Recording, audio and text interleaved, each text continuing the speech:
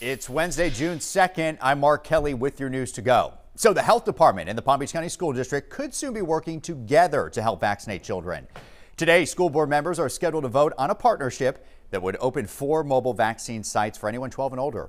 Now, the shots would start sometime this month in June. Now, the proposed locations are up on the screen now, and if this passes this week, the agreement would last through June of 2022 and could even be extended further. Also today, you can head to Clover Park in Port St. Lucie for the Olympic qualifier baseball games, and while you're there, you can get a COVID shot too. The Department of Health in St. Lucie County, they have a tent set up on the west side of the ballpark, and they're going to be administering the Johnson & Johnson vaccine between 3 and 7 this afternoon. And about 300 doses will be available. You don't have to make an appointment either. Now, anyone who gets the shot, you're also going to get a $10 gift voucher to buy some groceries.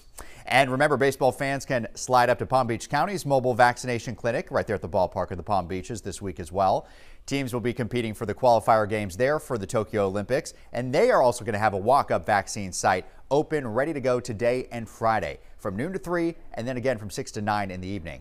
Now, doses of both the Pfizer and the Johnson & Johnson vaccine will be available at that site. Sandra? Right, good stuff. Thanks a lot. And as we take a look at your first warning forecast, we're going to see a chance of some rain today. We need the rain. We had some showers earlier this morning. We have about a 20 to 40% chance, depending on your time period, of seeing more downpours at some point this afternoon. So make sure you're equipped with the umbrella. Highs in the mid to upper 80s.